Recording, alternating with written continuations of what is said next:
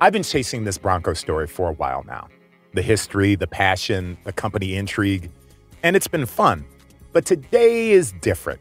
Today is huge. I finally got permission to see the most secretive room in the most secretive building in all of Ford.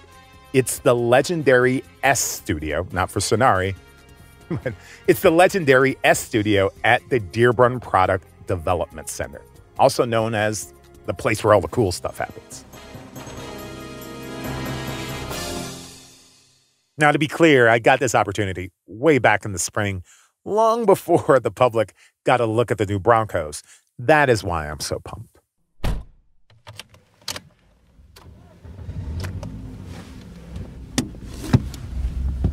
Oh, I'm excited to go to a design facility because normally when you go, they make you sign your life away. Can't take no pictures. They're not going to let us take pictures here either. Like they got the special sauce and they're trying to hide it. And we might see a clay model that's going to be a car we haven't even heard of yet. There is nothing more satisfying than thinking up an idea in your head and seeing it in the world. And that's what you get to do.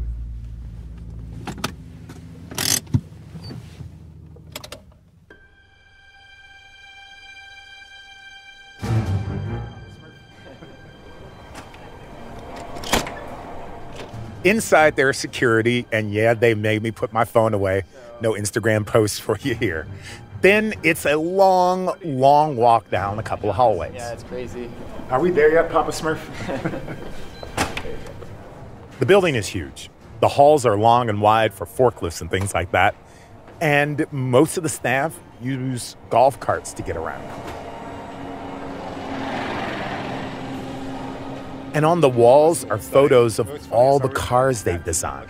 The Ford Thunderbird, the original Mustang, and yep, the 1966 first-generation Bronco. Oh my goodness, this is a little stunning.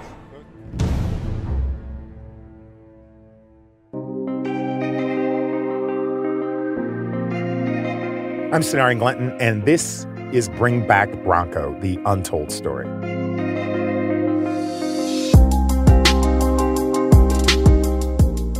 The Bronco was born in a time of unrivaled prosperity. America as a whole, and Detroit in particular, were flying high. But in the 90s, it fell victim to outside forces. In 1996, Ford shut down the whole program. But now, after 25 years of purgatory, it's back. Ladies and gentlemen, I'm pleased to finally announce that we're bringing back the Ford Bronco in 2020.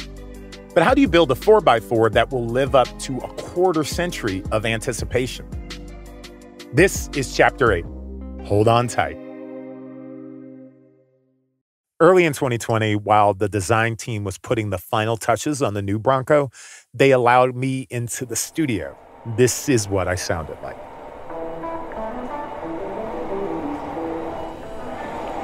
That's kind of nuts, isn't it? Oh, wow. It looks like, you know, what's interesting about it, it's bigger than, I always think about this thing that it looks so...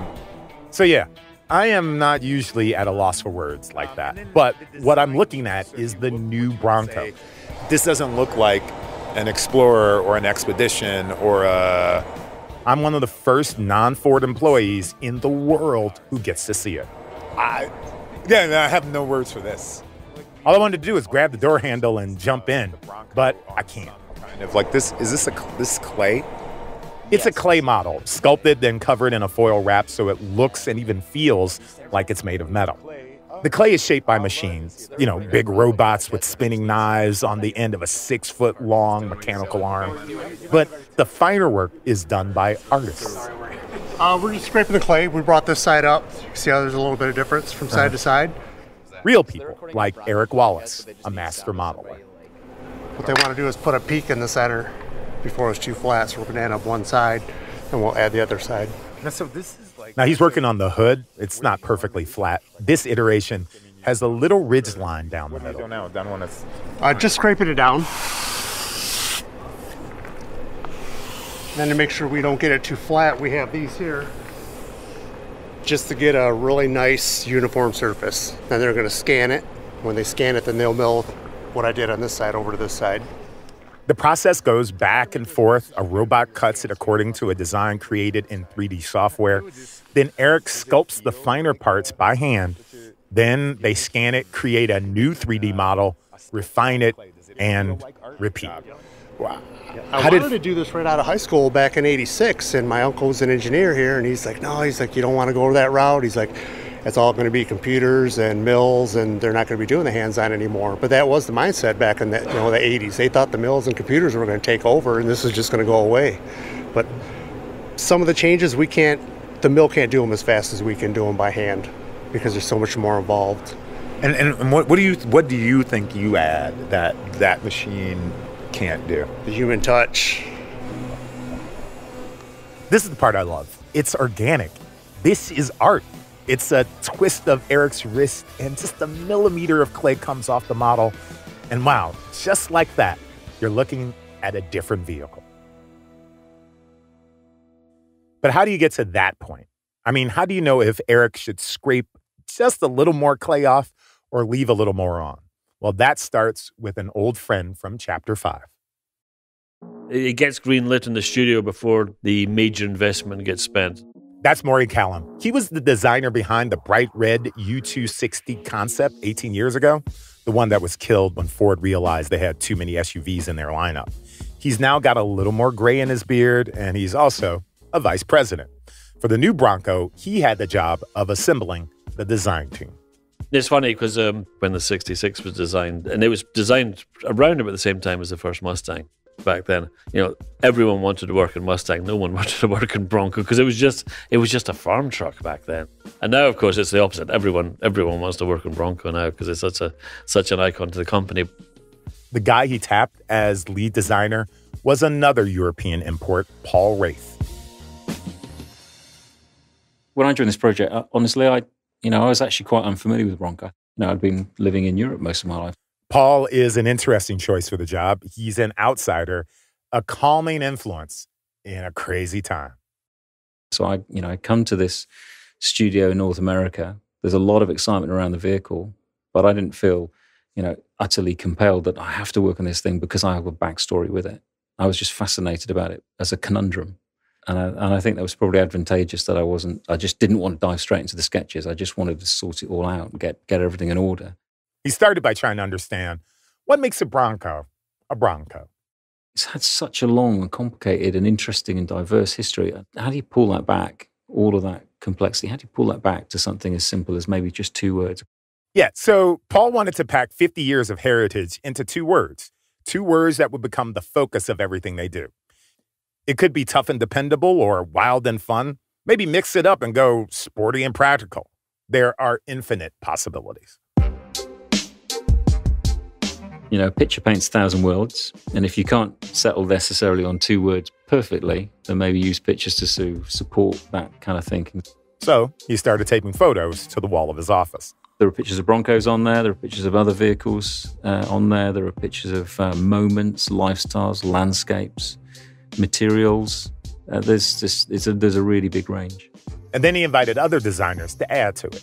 What was really cool was that, there's such passion for the product that we found that parts of our leadership were in there as well, sorting through images, taking images off the wall, putting images on, adding Post-it notes, taking other Post-it notes off, working with us, curating it. And this is the head of the company, and they're doing that as well. Okay, it's not quite the level of involvement that Paul Axelrad showed by getting knocked unconscious during the field test of the original Bronco back in Chapter 1. But it is cool to imagine Bill Ford, the chairman of the board, in the design studio cutting out pictures from magazines and pinning them to the wall with a thumbtack. And what was wonderful was just that sense of alignment. We all got it. We've preserved that as a reference point for pretty much everything that we do. In the end, they did manage to distill all those images, all those emotions, and all those ideas into just 2 words. Trusted and carefree. Of all the words in the English language, we settled on trusted and carefree. Trusted and carefree. I can dig it. The challenge, of course, is to turn that idea into a truck.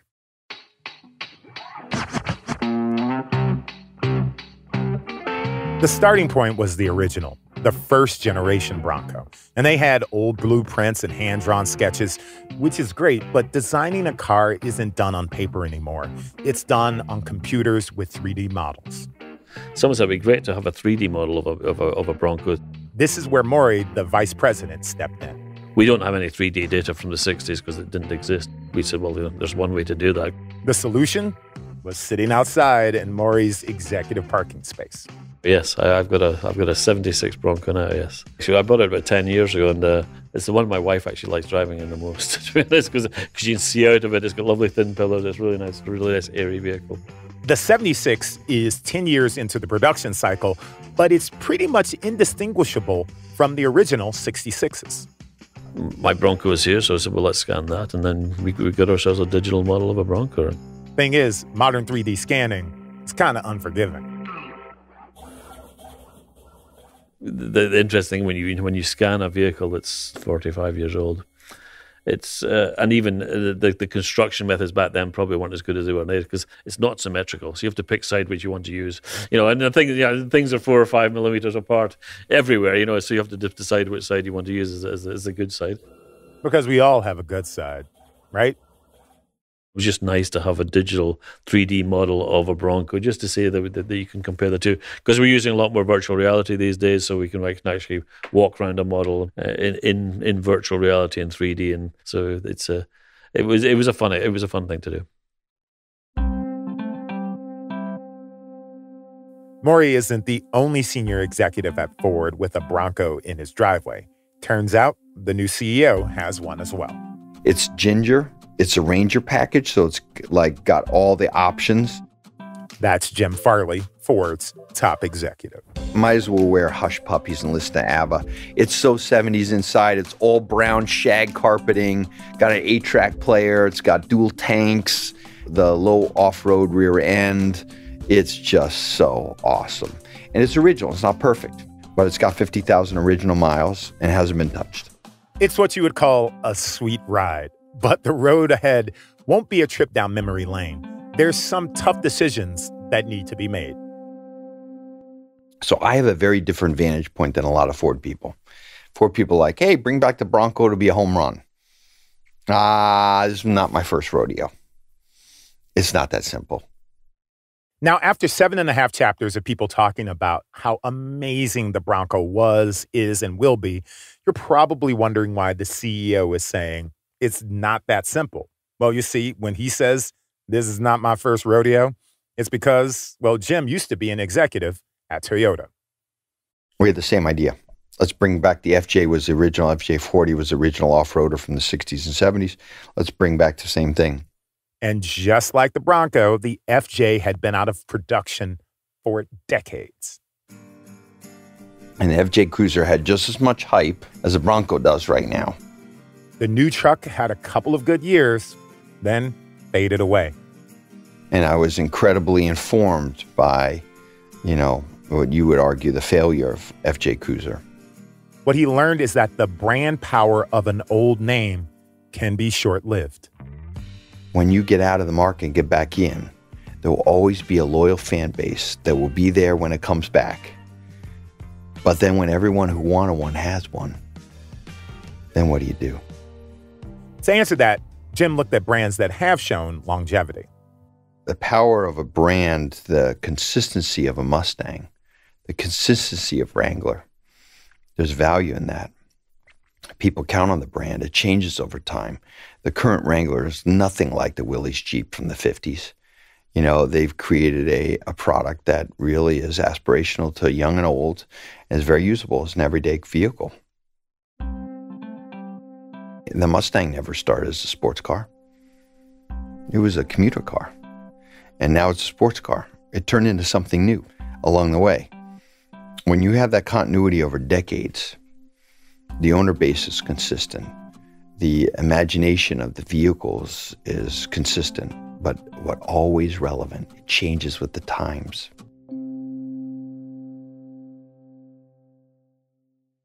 Just to recap, Maury, the VP of design, he has a Bronco.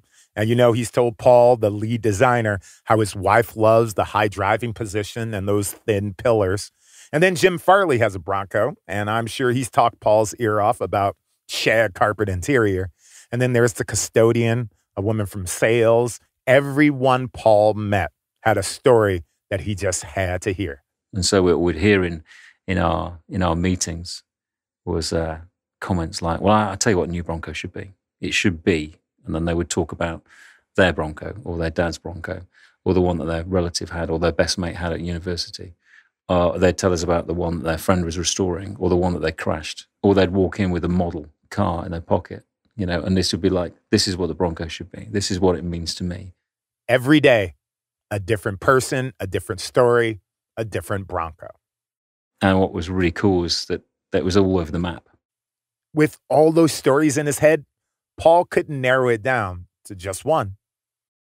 We actually designed for 5 very different people. And these are real people that really exist in the world. This is a completely new way of approaching design. What would typically happen on any new vehicle program is you got to tell the team, here's who the customer is. That's Mark Gruber again. Now, he's on the marketing side, and he's trying to talk to Paul, who is a designer. Traditionally, you could do stuff like, oh, okay, well, here's the type of media that they consume, or here's the demographics of that customer, or here's the top purchase reasons. And frankly, on a lot of programs, a lot of that stuff kind of just turns vanilla and it gets kind of lost. All right, I get it. Because knowing if your target customer listens to Eric Church or if they listen to Drake is cool and all. But it's really hard to connect the dots from that to, well, what shape the dashboard should be, or what should the rear bumper look like? And that is what the design team really needs to know. They really wanted to understand, but frankly, they just didn't kind of get kind of how marketing would kind of talk about the customer. They're like, well, what the heck do I do with this? What am I supposed to do with it? And so instead of words, they used people. I actually brought in real customers into these sessions and had them actually speak in the meetings themselves. We literally had the senior leadership, talking to these customers firsthand, and their attention span internally just changed dramatically. We're like, oh, I'm really interested in this, right? I'm not just hearing more, BS or mumble jumbo from a internal thing. This is a real customer. I want to listen to what they have to say. So everybody got to know those 5 customers really well. We had Bianca, who was from LA. She was a nanny, 21 years old. Very different lifestyle experience than Seth, who's an off-road and driving enthusiast, who's really pushes his vehicle and himself to the limit and heavily modifies the vehicle. Those 2 characters are miles apart. We had Alex, we had Dave, and we had James. And they're all super different. And the way they use their vehicles is also super different. We try and simulate a day in the life of these people, work out what's working well, what's not working out at all well. Bianca, for example, wants to go mountain biking, so the designers put a bike rack on the roof. Well, that makes sense until you remember that you're designing for someone who's 5'2" and probably going to struggle to lift a 10-kilogram bike above their head on a vehicle this size. So how do we verify that? Well, we go out into the parking lot with a bike, and then we go and see how difficult that is. And then we go back to the drawing board and we go, we need to find a solution for this. How can we make this experience better? And is the roof rack the right place for it? And that problem, is different for each one of those users. So some of our other users are very tall and they could probably pull it off. Some of them are probably not going to be riding a bike in the first place. We do that all the way through each customer in turn until we've got a collection of ideas that are different, strong, and relevant to the person and also the brand.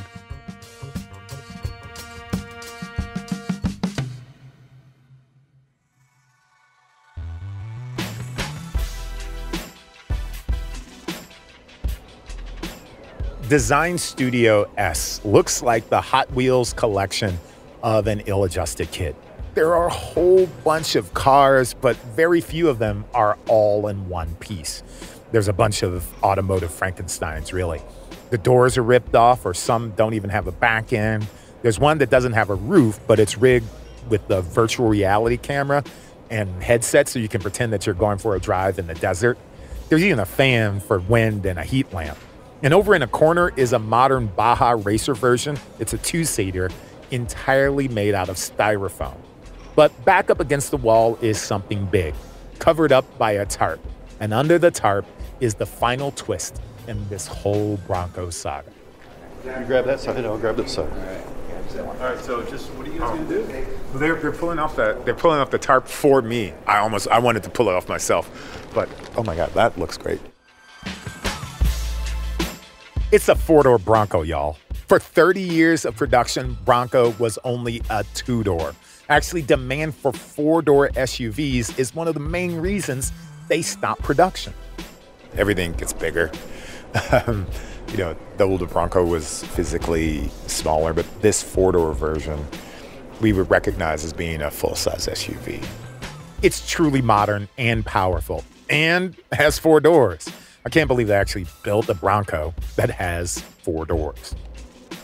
Literally, the first time in 25 years that I've desired a car is this one. That is crazy. This is the car I want.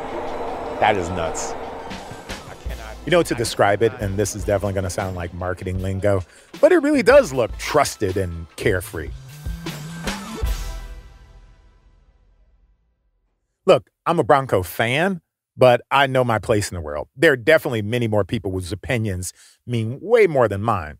First of them, Tom Broberg, the publisher of Bronco Driver magazine, and Jeff Trapp, the founder of the Bronco Graveyard.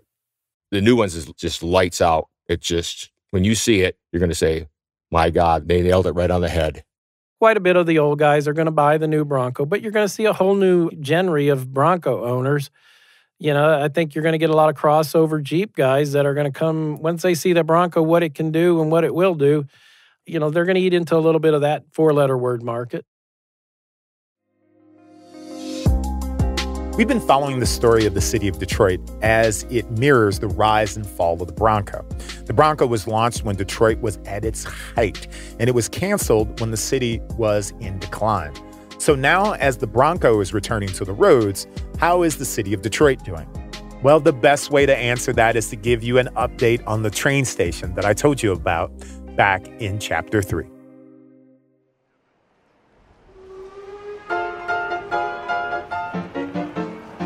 It's 1913, the year after the Titanic sank and the year before the Panama Canal opens. Closer to home, Ford Motor Company had just introduced the first moving assembly line. So now, instead of 12 and a half hours to build a chassis, it takes less than 3. Not far away from that assembly plant, on the other side of Detroit, crowds are bustling back and forth inside of a massive entry hall. Many of them stop to check the time on the giant iron clock on the far wall. This is Detroit's new train station. Everyone calls it the Detroit's train station, but officially it's Michigan Central train station. That's Bailey Sassoy Moore, my Detroit historical tour guide. If you shipped out to World War I or World War II, you mustered at Fort Wayne here in Detroit, you were taken by bus to the train station, and you went to basic from that train station. That's the place where my forebears kissed their loved ones goodbye and sent them off to war.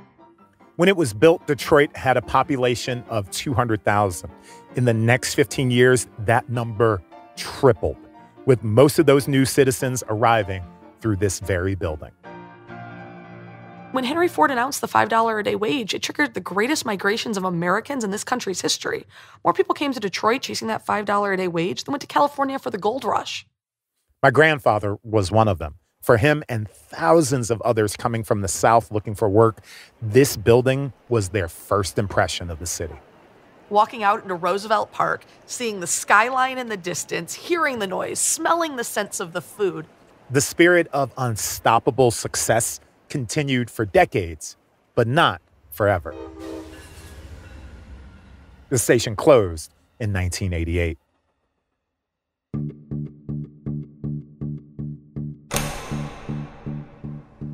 The doors were locked and the building abandoned. Within a decade, it had been thoroughly looted. The glass was gone from every one of its 1,284 windows, and it looked out over the city with empty, haunting eyes. It had gone from being a symbol of Detroit's success to being an icon of its downfall.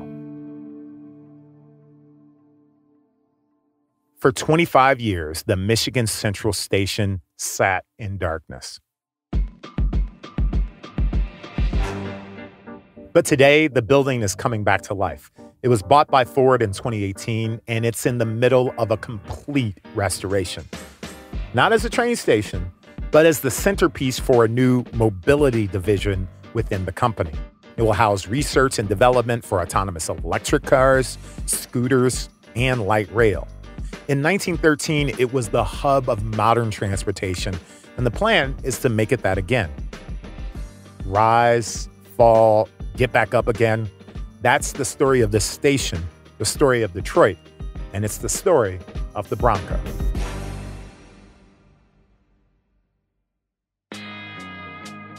The new Bronco will have a 2-door version and a 4-door version, but that's not all. Remember back in Chapter 1, Ted Ryan, the archivist, told me this. There were 3 different models that came out the first year. The wagon, which is the one with the top. The Roadster does not have a top. And then they called it the short roof sport utility. That was later changed to be the Bronco Sport. Yes, the Bronco Sport, a model that was built from 66 to 72. And here I am in 2020, standing in the middle of the design studio, face to face with a Bronco that looks different, yet oddly familiar. Yeah, look, the smaller ones I think will surprise people because they look like the original SUV. This smaller version is actually the 2021 Bronco Sport. It's smaller than the other models, basically the size of an Escape, but with a rugged, boxy front end. Now, one of the engineers told me, if you're going to drive over a mountain, you want the regular Bronco, but this one definitely will get you to the trailhead. So, just like that, the Bronco brand is a family once again. So here we are. Rise, fall, rebirth. It's all complete. But before I say goodbye, there's one more Bronco fan I want you to meet. My name is Matthew Rye. I'm from the Pacific Northwest, a little town called Mount Vernon up here in Northwest Washington. He's 25 years old, and if you drive by his house, you'll definitely slow down to take a second look. You would see a mint 1970 Bronco. It's a really pretty blue. It's almost a blue violet with a powder-coated white top. It's beautiful. It's on about 9 inches of lift. It's real tall. It's on 39-inch tires, 2-inch wheel spacers, so it's real aggressive looking. It looks like somebody took a factory Bronco and put it on like a Gravedigger suspension, but it still looks really cool. It's just a really cool looking rig. The Bronco originally belonged to his dad, a construction worker with 3 rowdy boys. He was a hardworking man that enjoyed doing things with his sons. 2 years ago, Matthew's dad passed away, brain cancer. He was 54 years old. Man, my dad was... I think you would get along good with him. My dad was something special. I think they broke the mold with him. So now Matthew's making that old Bronco a one-of-a-kind. That restoration project has introduced him to a whole new world, the world of Bronco Nation. Yeah, so the community has been great to me. I'm a young buck, and there's a lot of stuff on Broncos I just straight up did not recognize. Now, most of the Bronco experts he deals with are twice his age, but that's not the only thing that makes it different than other car clubs he's a part of. Some people, I don't know, let's just say Camaro world, you just feel like a stiff arm, like, oh, mine's better, I just don't feel like that in the Bronco world. It's not and I don't want to be rude, but it's not a penis measuring contest. They want your Bronco to be better. They want to enjoy it with you.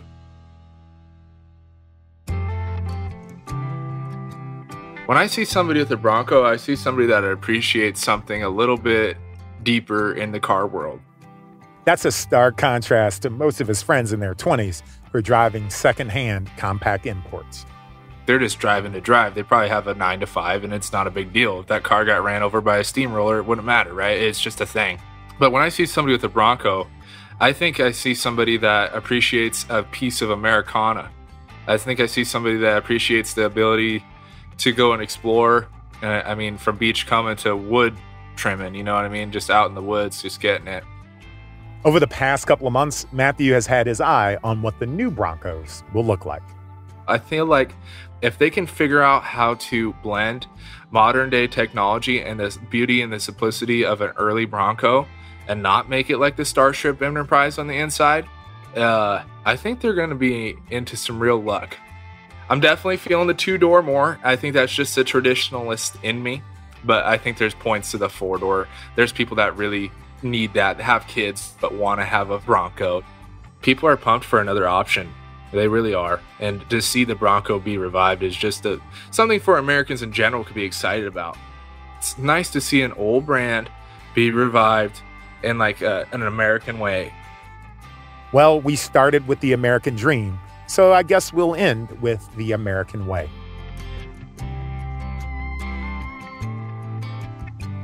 This has been Bring Back Bronco, the untold story. Be sure to tell your friends to check us out on Apple Podcasts, Spotify, Google Podcasts, or wherever they want to find us. I'm Sonari Glinton. Thank you for joining me on this wild ride.